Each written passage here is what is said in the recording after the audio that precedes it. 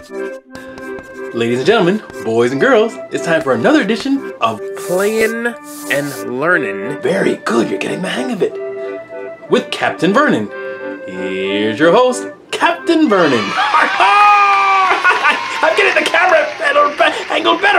I knew where to look this time. Yes, well, welcome back. I appreciate you coming back to watch more videos. This is great. This is great to see you.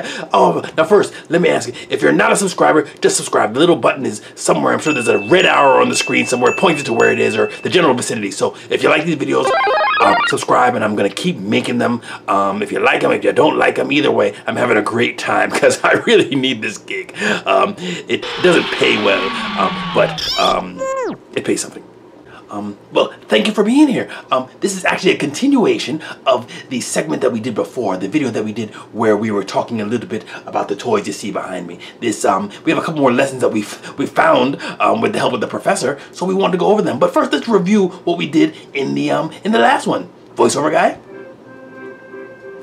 Sure. So, in the last video, we talked a little bit about submarines. We also talked about diving bells. And we talked about Jacques Cousteau. Awesome, awesome. Those are great things to know. So in this one, we're gonna do some more stuff. So why don't we take a look at the toys and see what we got there, all right? I'll let my good friend Hans McHuntington take over. So, here he comes. Hans McHuntington! Dude, you need to be able to just come into the segment when I say it. All right, I'm here. So what we have here, is a very cool blade. Now he has these nice blue wheels, and you can see AJ is attached to him with a little tether. And when they go in the water, he actually just floats right behind him. So it's pretty nice to have some toys that you can actually bring into the water, because some of these toys are based on water vehicles, but you can't actually bring them in the water because they might ruin them. But this can go right into the bath time. So many of these toys are meant just for the bath. That is great stuff. Now you talked a little bit about what it does in the water. Now, what did you say it was called? I think it's called buoyancy. What? Buoyancy? What the heck is that? Buoyancy. Buoyancy. That's a great word. What the heck is that? Well, why don't we ask the professor? That sounds like a great idea. I mean, why don't we go to the professor to learn a little bit more about what buoyancy is? Buoyancy. Professor? I don't think he heard you. Professor! Buoyancy. Buoyancy. That's a great word. Buoyancy, we're going to keep buoyancy. It's a funny word to say. Buoyancy is the ability to float. Buoyancy. Sorry. Buoyancy is the ability or tendency to float in air or water, simply put. So when something is buoyant like a boat, that allows it to float on the water, as opposed to not being buoyant and sinking to the bottom of the sea. Thank you. Back to you, Captain. Buoyancy. Buoyancy? I love the word. Is that why we call buoys buoys? Is that where the word comes from? Buoy. I think so. I think it's a combination. That's why you call a buoy out there that hangs out buoy. In the water, because it's floating. That's all it's supposed to do, like this. This is me floating. Ding, ding, ding, ding, ding. Buoy. Ding, ding, ding, ding, buoy. Ding, ding. Buoy. Blah, blah, blah, blah, blah. Is that all you like to say? Is that really all you like to say? I mean, really. Where did my little patch on my chest go? You know, the one that looks like the thing that steers a boat. Where did my sticker go? You know, the one that was the sticker. I had a sticker on my chest that looked like a wheel. I'm not sure where it went. Well, we gotta find it, man. How are we gonna have consistency if we don't have the wheel? I mean, the wheel is everything. I think we'll be fine. Fine. So, let's go on to the next toy. Hans, take it away. So, right here, now in addition, one thing that was kind of cool is that you get a squeeze toy. Wink, wink, wink, wink. It's of a walrus, and that actually comes with the bath time Paw Patrol set.